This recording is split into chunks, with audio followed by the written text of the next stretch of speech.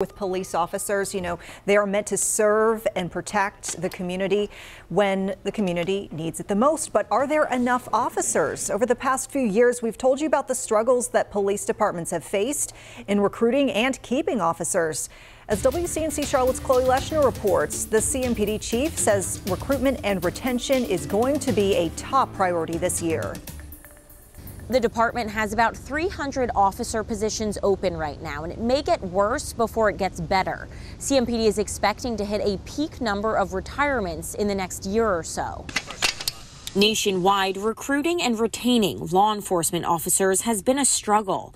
Major Brad Koch with CMPD thinks policing as a profession is at a crossroads.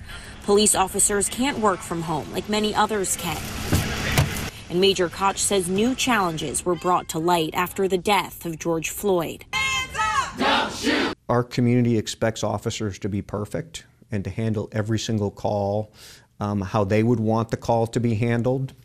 And there's a lot of second guessing and armchair quarterbacking, so to speak.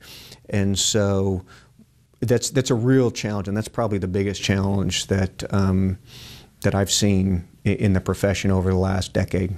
It has always been a dangerous job, but as Charlotte grows, so do its problems. Homicides, armed robberies, car thefts, and property crimes all up in 2022 compared to 2021.